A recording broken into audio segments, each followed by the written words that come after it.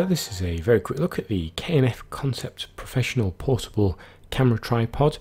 This is a compact little tripod that folds over itself for easy portability, and to help with that it does come with a little carry case and a carry strap. When compacted down it's about 41 centimeters, and it comes with a little manual just to show you how to unscrew it all. To set this up, you can see it's quite tiny to start with, and you unfold these legs and then they're locked down. You have to unlock them when you want to fold it back up, and then it pretty much expands like a traditional tripod would with the expanding poles. And once you're done, you are ready to take photos or video. You can expand that head a little bit further up if it's not quite right. It does have a spirit level on it, but it's in a location that means the camera quite easily covers it. So you're going to have to use that quick release plate if you do want to check the spirit level.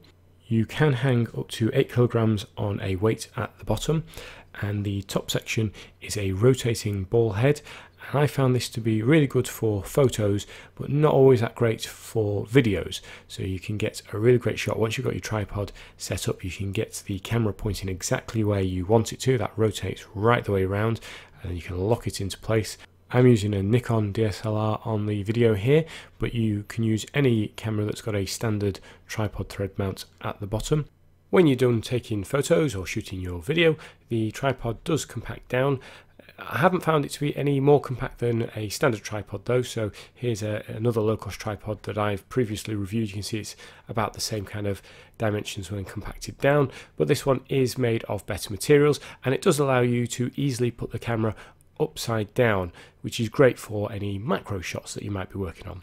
So overall, I think this is a pretty decent tripod.